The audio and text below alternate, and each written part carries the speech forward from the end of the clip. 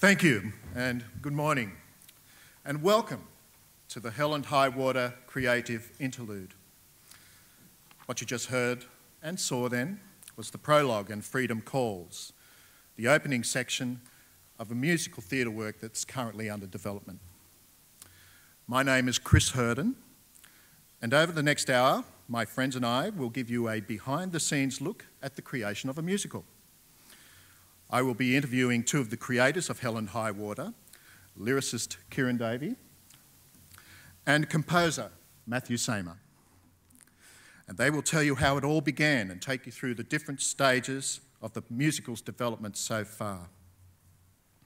Now, Matt will also be our musical director today and will give you an insight into his creative process and show you how he gets the most effective storytelling out of the performers and the music.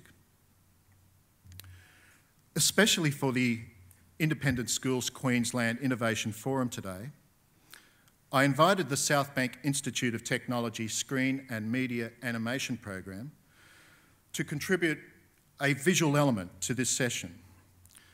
You will be seeing animations from some students, and I will be interviewing one of the teaching team about the students' work. We've been looking for ways in which to visualise Hell and High Water on stage, and so by having these people coming along, maybe we'll be creating a few ideas of our own. Firstly, let's begin with a brief background history of the Batavia. The story of Hell and High Water is based on one of the darkest chapters in Australia's maritime history. In 1629, the Dutch East India Company ship, the Batavia, set off on its maiden voyage, and it followed the spice route to Java, which today we know as Jakarta. The Batavia struck a reef and sank off the Western Australian coast. Of the 332 people on board, many drowned, and only 280 made it to land. But most of those would die during the murderous mutiny and bloody mayhem that followed. There's an image you're about to see, you may have just seen it, it was coming up shortly, which shows the remains of an actual Batavia victim. Firstly, I'd like to start with Kieran. Come on up, please, Kieran. It all started with you. Tell us, why the Batavia? Well, the Batavia, it's a true story, and it's an incredibly interesting true story. One of the earliest experiences of Europeans on the Australian coast. The project first started back in 2007 when Matt and I and the other writer, Jacqueline Osorio, were part of the theatre company at University of Queensland, and Matt got asked to be in charge of the annual process musical for the company. And he already had a reputation for being a good composer and musical director. And he immediately came to me and said, give me 10 ideas of shows we could do, and I'll pick one. So I did, and the Batavia was in there. It was at that stage like a couple of sentences, but Matt picked it out, and from there I drafted a story, or our interpretation of the real story, and went from there. A good log line can work wonders, can't it? Mm-hmm. The children's literature book, Strange Objects, by Gary Crew. What's the connection between that and Hell and High Water? Sure. Strange Objects was a book I believe I read in primary school, and at the time it was an incredibly gory, dark story, which I was very drawn to as a child. And it always stuck in my mind. It was a very different interpretation of the Batavia story. But always in the back of my head, I'm like, that's a really interesting story. And I think with a lot of writers that happens, you'll come up with an idea, and you may not use it for years, but then up it pops, then you use it. Mm-hmm. And that's what happened with this story. Good. How did you research your story? Fortunately, the Batavia is one of those horrible maritime events that has a lot of information about it, particularly because the commander of the ship, a gentleman by the name of Commodore Palset was his name. He kept a very detailed log about what happened, including what happened to all those on board, the fate of the mutineers, really detailed. And I mean, that was the first port of call, and we pulled a lot of material from that. Mm-hmm. And your protagonist, from whose point of view is your story told? We picked out a lady's maid by the name of Zwante Hendricks. She is the chief protagonist, but we often follow quite a few narrative voices. There's about half a dozen sort of protagonists and one particular antagonist, who was the leader of the mutineers, which Chris has a very intimate experience with. So far, yeah. You'll hear him singing that part later. And we just basically adopted the best voices to tell the stories. For Zwante, it's a story of a young girl, effectively through these horrendous experiences, becoming a woman. It's a coming-of-age story for her. All right. How much is factual and fiction? It's a tricky line when you're working with historical fiction, which is effectively what this is. There's a lot of detail about the physical occurrences for the survivors of the Batavia, but obviously not a lot of emotional detail. So that's really where the sort of fictionalisation came into it. You know, how do people respond to the events around them? That's great. Thanks, Kieran. Stay there. I want to drag Matt into this. Matt, what was your starting point and how you got interested? Well, like Kieran said, I was approached to write a process music for Underground Productions, and I thought, well, I need to write something, and Kieran's the best ideas man I know. So yeah, he came up with this idea of the Batavia, and as soon as I heard it, I was very certain that that was the story I wanted to write. So if you're going to invest a lot of time and emotional energy and creative energy into something, it has to be, I guess it has to be something that really captivates your imagination, and that's what the story of the Batavia did for me straight away. Okay, and the style of music that you've chosen, was that dictated by Kieran's lyrics? Kieran and Jackie's lyrics? Not really. I mean, as a composer, I guess writing music is a very personal experience, and I like to write music that's very kind of emotionally moving for myself. So being a classical pianist, I remember that my favorite music was always from the Romantic period. So beautiful melodies, intricate harmonies, just music that really connected. And I guess because Batavia was such an emotional story, I wanted to write music that would really captivate the audience emotionally. So I had a style, I guess, which I was going to write in regardless of what Kieran did. But that being said, he would come to me with ideas for songs, and he would say, you know, we need a song about sailing on a ship for the opening, and he would give me themes and ideas and potential characters and that we would write, and then I would kind of just be inspired by that and somehow write a whole musical, which I did. So. Very much a process of negotiation. We workshop the story and see what songs were required to tell the story the way we wanted it told. And given that, we would effectively almost give Matt like a mood board of what needed to happen here, and then Matt would give us back a theme, and we'd draft lyrics to and from. All right. That's great. Tell me a bit more about the collaborative process. Was it lots of meetings or lots of emails? A lot of meetings, a lot of tears and laughter on the floor of my music room, I guess. Yeah, I think we really preferred to work together because then it could be an actual physical thing that we were working on at the time. And being inspired by it, you kind of have to be there. So. Okay. Now, Kieran, Matt's about to work on a musical piece called The Unforgiving Land. Can you tell me what's the role of the sirens in Hell and High Water? The only aspect of the Batavia story that we have completely made up is the sirens.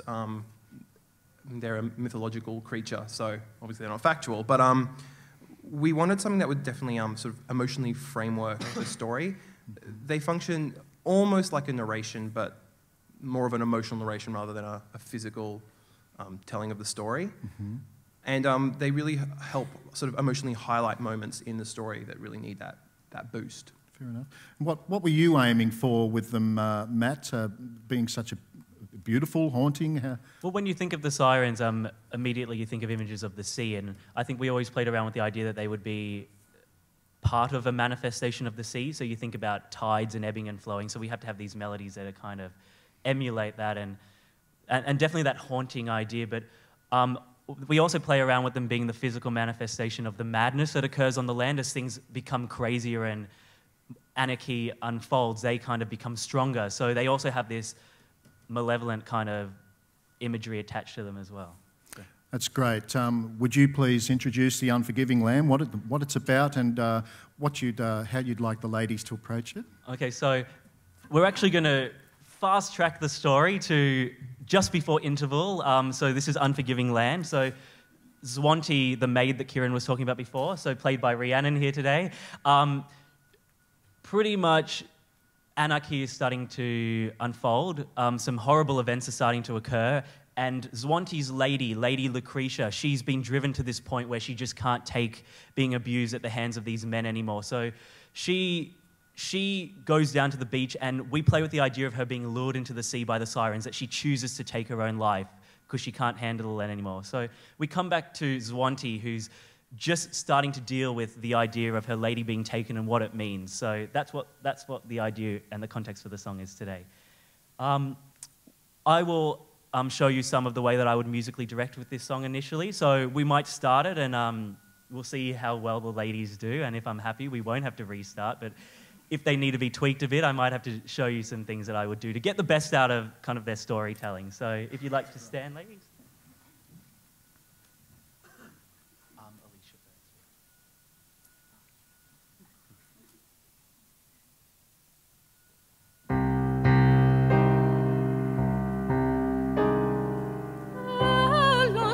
Born on waves of sorrow, sweet grief brings such life to the tongues. See her die, feel her die. Okay, let's stop. So this is a very haunting experience for the sirens at this point. They're really reveling in the distress and the madness that's happening on the land. So they have to be excited about what's happening. So ladies, what I need from you is some more connection to that. The best way we can do that is to play with getting louder and softer to kind of emulate that idea of the tides rising and falling, okay? And really accentuating those notes, okay? And just go for a really haunting feel, okay? So here we go. Let's see if it works this time.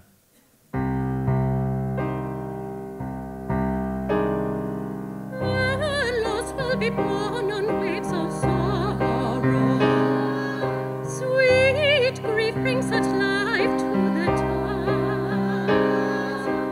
See her die, feel her die. Beautiful souls are turning to ash around. Dreams are falling away from where they soared. All of your life you have longed for the chance to fly away. Chanceless stars.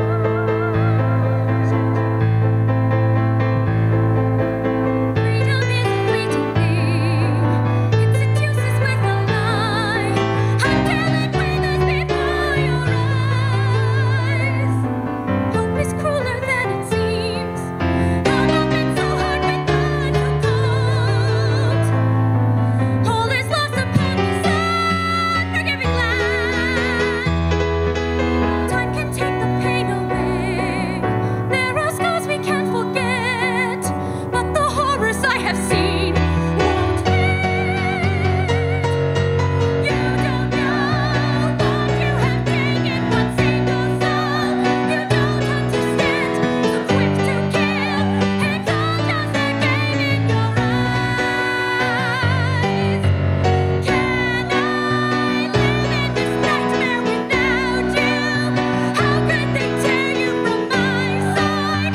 I must be strong on my own. Blood is spilt and lives are changed. Innocence is dead and gone. They will pay for all the wrong they've done.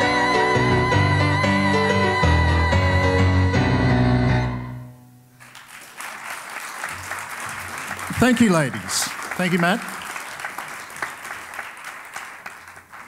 Now I'd like to introduce Jane Harty, a teacher at the South Bank Institute of Technology Screen and Media Animation Program. Jane led a team of her students. She managed to grab some outside of their normal curriculum activities, and in their own time, and at very short notice, I may add, they each developed an animation to reflect the theme for Hell and High Water, and as well as I mentioned earlier, to possibly throw a few ideas to us in regards to the future staging of the musical. So we're just going to run some of those animations now, and I'll have a quick chat with Jane here. Jane, Good morning, everyone. Jane, how did you get the students interested in the project? Well, an animator is always interested in a story, so presenting the ideas of this incredible story to our students fires up that imagination, I think, a little with the imagery. So we sold it to them that way. As Chris said, they had to go off some other projects at short notice to put together a couple of very simple animations that you're seeing here on the screen. And I think that's the main thing. I think it was an exciting outside project too, outside of their usual classroom activities, so it makes it a little bit more real, I think, for them. I believe a couple of students were getting up here today. Did they make it? I'm not quite sure. We got them here? Not yet? Not sure, yeah. There was a couple. Perhaps not, perhaps not. Oh well, that's fine. How does this project, you know, working with a musical theatre work, differ from the normal class work?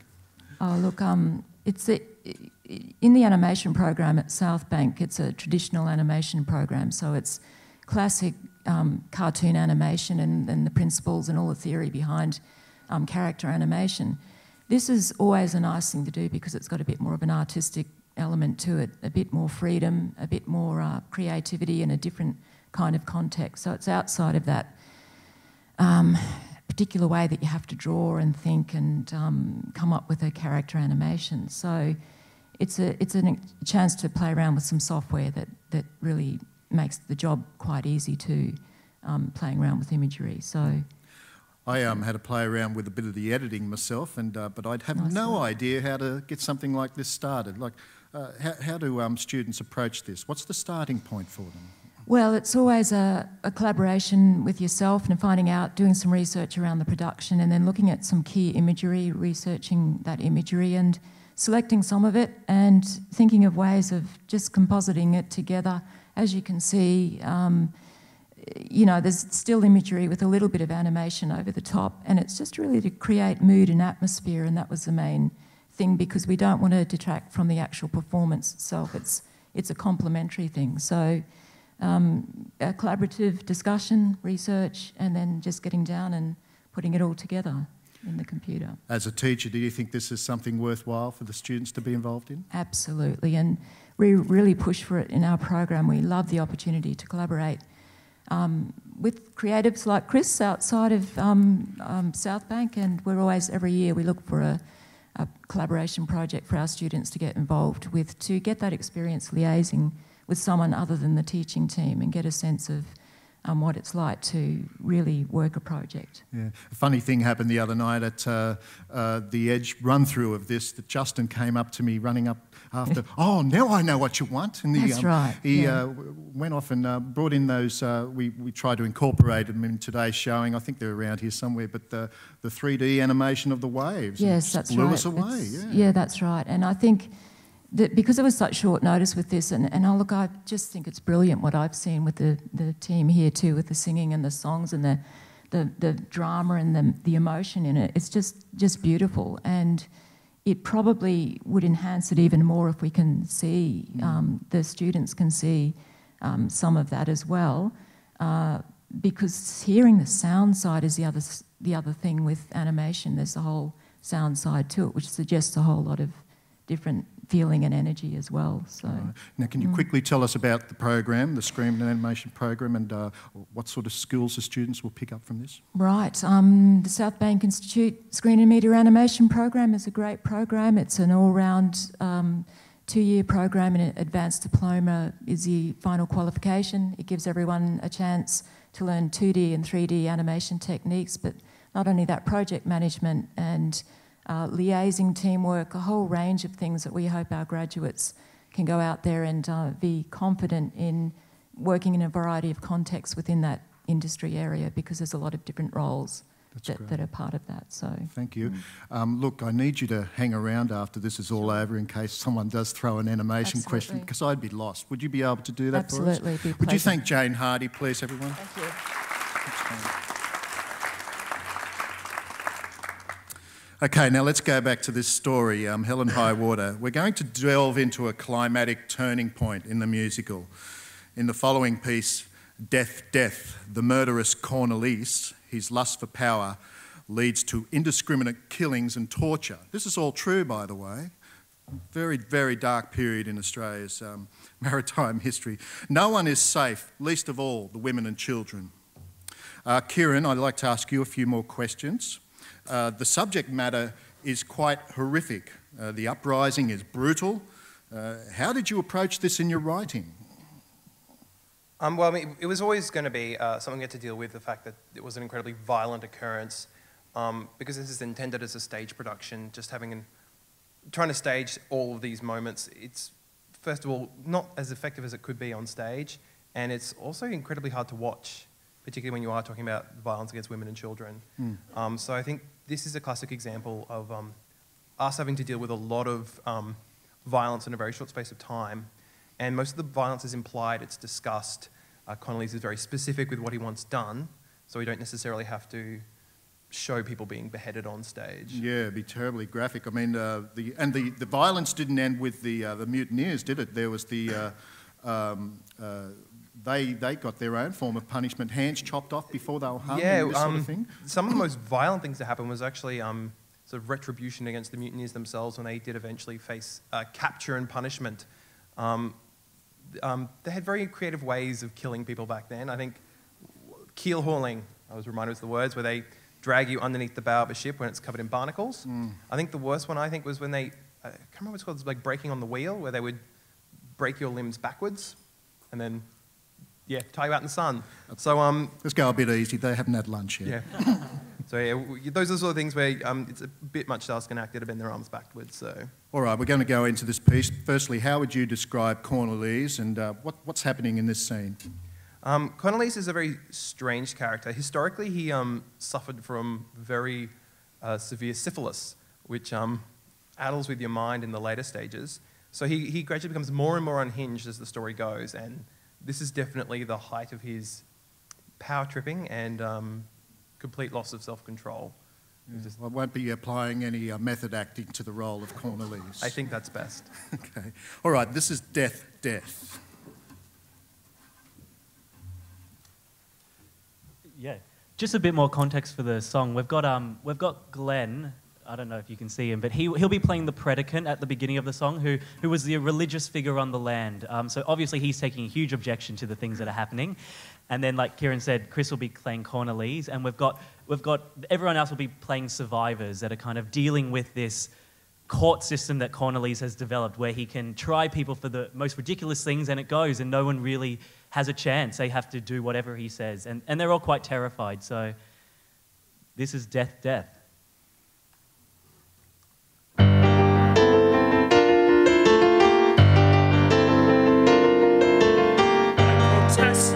None of these women are married yet. You can't expect them to acquiesce and indulge your men's request.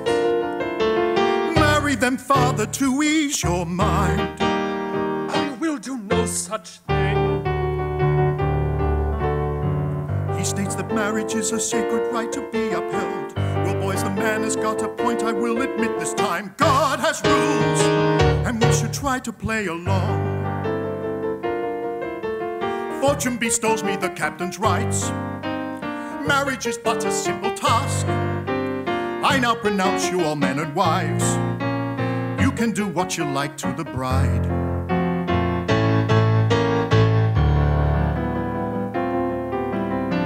You claim you struck my man because he tried to touch your wife. Yet when we tell you that she is a common whore, you seem to be surprised. In short, you seem to lose your mind. You, sir, are a danger to yourself, and madness runs in our family. Death is a cure to insanity, and I must think of the greater good.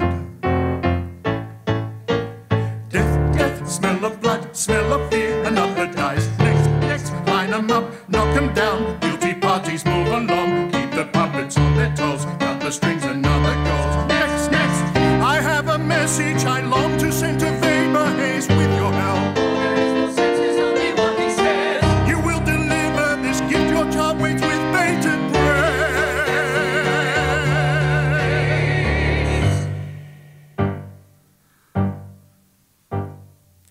Sleep is so hard to find, and we must hear your baby cry. It's hardly fair, my dear, that such a little chap should whine and rob us of our peace, the least we all deserve, my dear. What can be said of a mother's worth if she cannot control her child?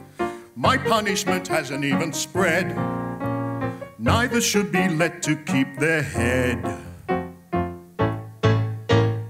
Death, death, smell of blood, smell of fear. Another dies. Next, next, line 'em up, knock 'em down. Get a killer, that's the rules. Keep the puppets on their toes. Cut the strings, another goes. Next, next, smell of blood, smell of fear. Another dies. Next, next, line 'em up, knock 'em down. Guilty parties move along. Keep the puppets on their toes. Cut the strings, another goes. Next,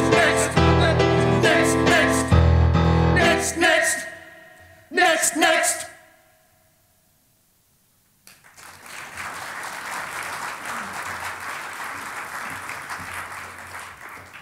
Well, thank you very much. All right. The development of a musical is a long, continually evolving process. Some scenes and characters get dropped, others written in. In 2010, when I first became involved in this project, Matt and Kieran, you assembled a cast for a concert-style sing-through with narration. And you did this to seek some industry feedback. Can you tell me, who did you invite and what type of industry professionals? Well, we'd gotten to this place in the musical where we'd been writing it for a few years and we'd implemented quite a few changes, but we weren't really sure how it worked as a staged piece of theatre. So we realised that we had to invite some people to give us that feedback. Obviously, we wanted it from people that had experience in the field, so we invited people that we had probably worked with before or we knew, so directors, dramaturgs, people that had experience with musicals, people that had experience with writing musicals, that could give us that valuable feedback about what we needed to work on and where we needed to go with the piece. Yeah. You provided feedback forms and you got some feedback. What did you learn from that? What changes did you make? The main thing that we took from the feedback forms was, I guess, the holes that were missing from our story. So the things that obviously me and Kieran and Jackie knew because we've been writing the show for 5 years and it was quite obvious, but obviously the audience is always going to miss out on a few things that we just took for granted. So those were the main things that we looked at, how, particularly I think in the second act, the resolution of the show, just tightening up the character arcs, journeys, and making sure that the story was very clear. Now, it's a fully sung musical. How did you come to that choice? I think that probably came about after we'd been involved in Les Miserables with Ignatians Musical Society in 2009. I don't know how many people know that show. I mean, it's very popular, but it's actually a fully sung through musical, which means that there's no spoken text really. It's sung the whole way through, kind of like an opera.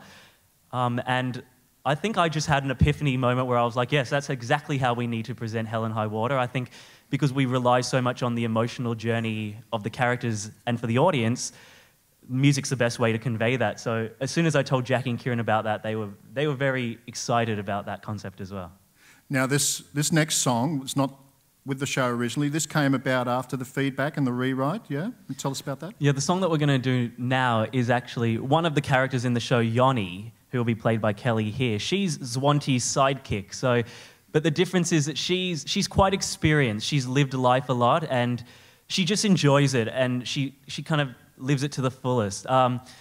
We realised in the reading that we did and some of the feedback that we got was that her journey wasn't very complete. So we really needed to look at her resolution as a character, and this song came about for her. So. The context of the song is death has just happened. So the men are going crazy on land. There's anarchy. And these characters turn to whoever they can, you know, to kind of comfort themselves. So we have Kelly at the back here. She's going to sing a little bit of Judith, who's the predicant, the religious figure's daughter. And obviously her and her family, they turn to prayer to comfort themselves. And a lot of other survivors do whatever they can, maybe to their loved ones and family. And Yoni's journey is that she realizes that she actually has no one. She's lived this kind of crazy life. She doesn't believe in anything. She's got no loved ones. The only man that ever showed any interest in her, well, she turned him away. So this is kind of her journey when she realizes that she doesn't have anything and exploring that concept. So this was actually the last song that we wrote to finish the work, and it was such a success for us because we finally felt like we'd completed everything. So. I was thinking before or after the run, would you be able to show us how you break the chorus into different groups I'll show that. to anchor the parts? Yeah. Okay, well, I'll leave it over to you, Matt. Okay, you can just stay sitting for this. This is a little insight into how I'd musically direct a song like this. So obviously I've written harmonies and different parts for singers. So what I would do first is just teach them a line. So if we just take the first hearer, so sopranos, your part goes...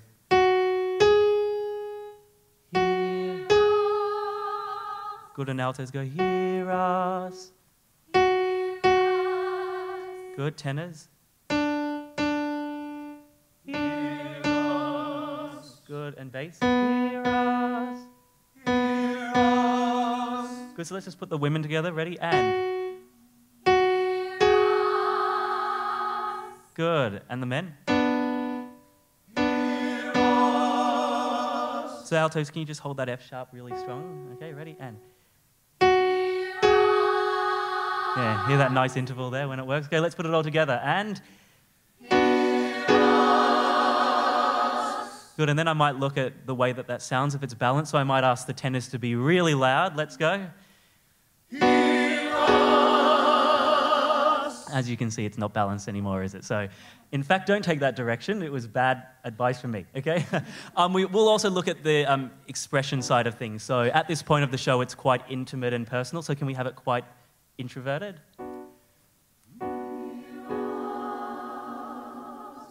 Good. Okay, so that's a little insight into what I would do. And then we'd put it all together. So let's get everyone up and we'll perform this song for you.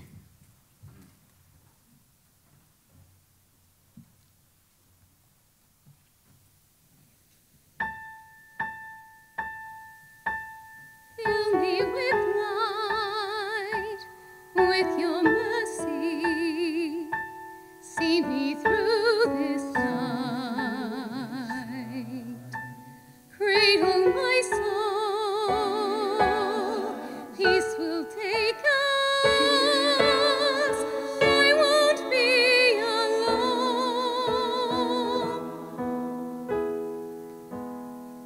All around I hear their words, as if someone's listening. I wonder.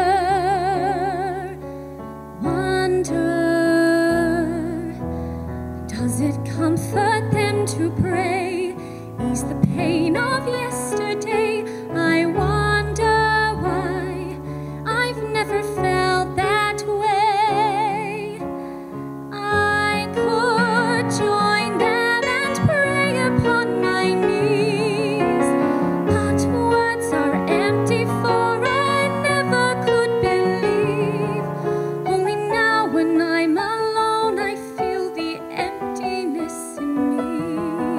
Well, I had no care for love, never needed anyone. I told myself I could get by alone, but how was I to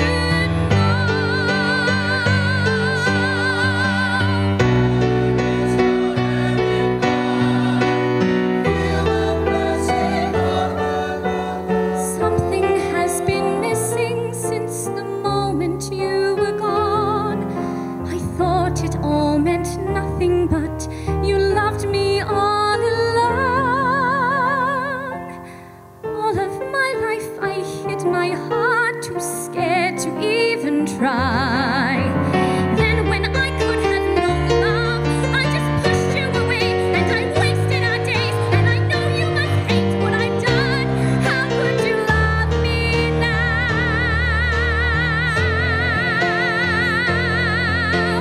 Now I am alone again, and you're gone till who knows when. We can't go back.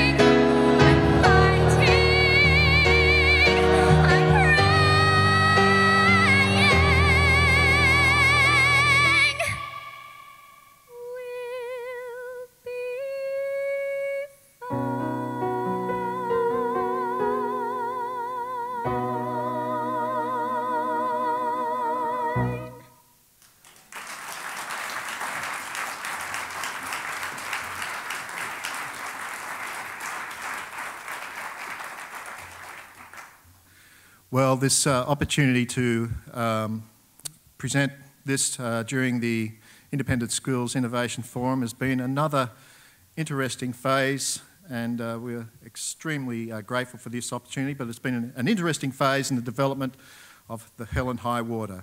Matt, what's the future plans for Hell and High Water? Where would you like to see this work? Well, obviously Broadway is the goal, so...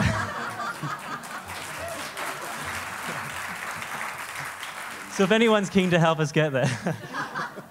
In all honesty, me and Kieran are still working on rewrites since the last reading that we did. So we've done a lot of concert-style versions like this where the cast sit and sing with music and get up, and we do it as a concert style. So we really need to see it as a piece of theatre. So we'd like to find a director that will help us stage it. So we think about set and characters and costume and really do it as a proper work. So that's probably the next idea, because we need to see if it works as a piece of dramatic theatre. We know it works as a concert, but does it work as a show? So that's the idea. Well done. Matt, I was wondering, would you be able to quickly rattle off the names of our ensemble, this great collective of musical theatre performers who are all doing so well in Brisbane at the moment? Sure, I'm very lucky to be able to draw on such a rich resource of singers that I've worked with in the past. So I consider them to be very talented at what they do, and definitely my friends as well. So this is Alicia, Rhiannon, Kelly, James, Ian, Chris, Kieran, Tom, Glenn, Joe, Beck, Kelly, Helen, and Sarah. And they make up my wonderful cast, so thanks, guys. Thank you very much.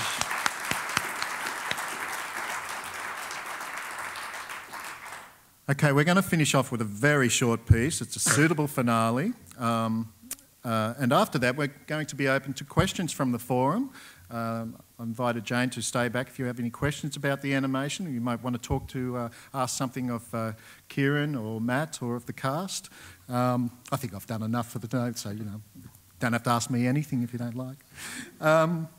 This is When Tomorrow Comes. Now, Matt, you had to toy around with this because you had to work out an ending to suit what was happening here at the forum, because in your show, it just continues on. So tell us how you're going to approach that, and we'll quickly run it. Yeah, I wanted a really dramatic ending to kind of put an end on the conference today, and the one that I had for the show isn't really appropriate. So I threw something together at the last minute. About half the cast have never done it before, so we should probably do a little test run, okay? So at the end, guys, for now we have one. We'll go into the final 3 chords of Freedom Call. So let's just see how it works, okay? Bear with us for a second, okay? So let's just go... the future is uncertain. You can just sit for this. Ready? 1, 2, 3.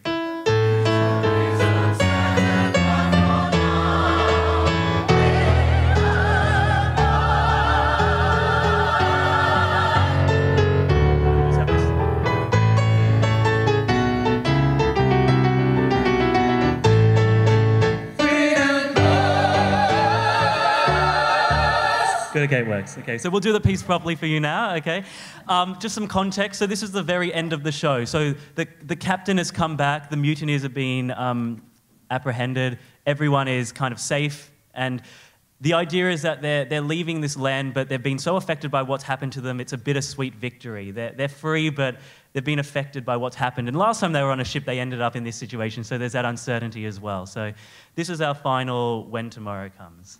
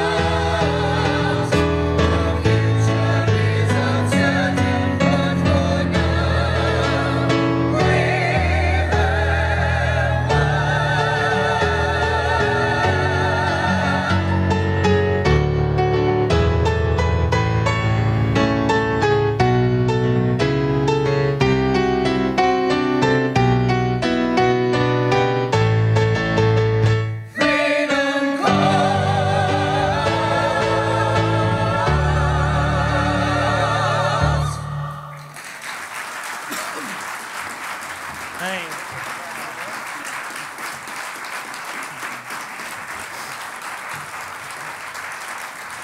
We're going to wrap up now, ladies and gentlemen. Would you like an encore?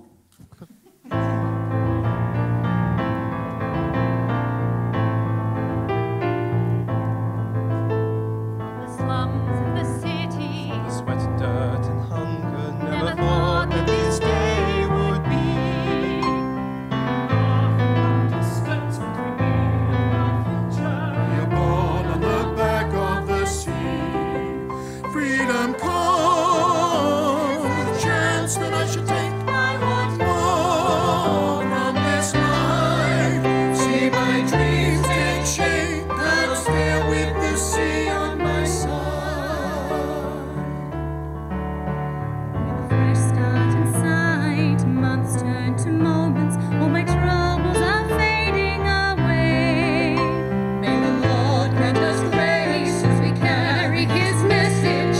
Heart is all we claim. Our spirits grow stronger each day. Freedom calls. I pray it will take its toll. May the Lord keep us safe.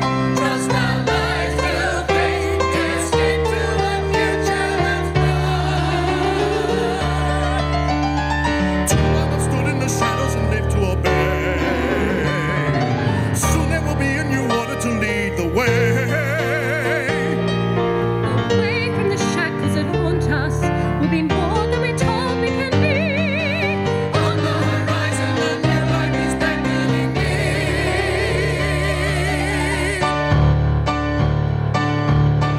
Freedom calls, and you let me dream. Freedom calls, and I swear I'll do anything. The hell I wanna rise and in battle and win. Freedom calls.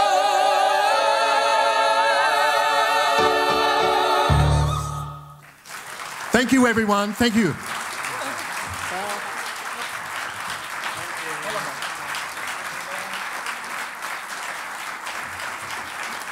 Thank you, Jane, and the Screen and Animation Program.